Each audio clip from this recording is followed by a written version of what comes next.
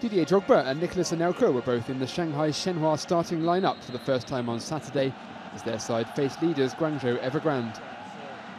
Drogba made his debut last weekend in the 1-1 draw against Guangzhou R&F, and he was paired up with Anelka up front against R&F's high-flying rivals.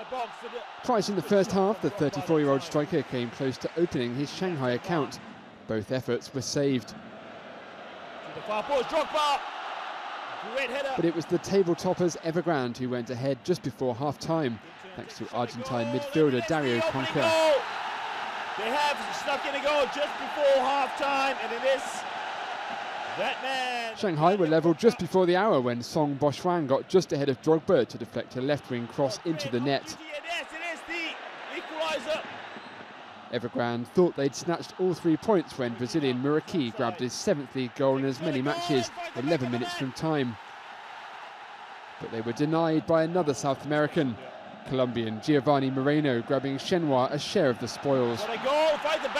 Despite the draw, Shanghai are still languishing in the lower reaches of the table in 12th, while Evergrande are now 2 points clear at the top.